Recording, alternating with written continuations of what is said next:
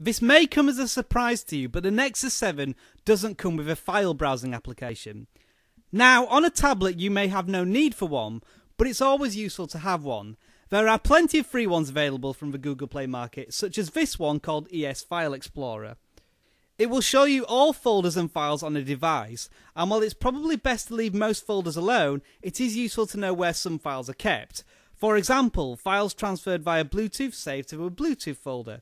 Files downloaded off web browsers are usually stored to a folder called Download, and camera pictures are stored exactly where you think they would be, the DCIM folder. So my advice is to download a file manager, just so you know you have one if you need one.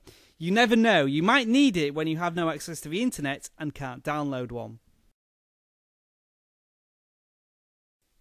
Thanks for watching this video. If you enjoyed it, please click that thumbs up button. I really appreciate it.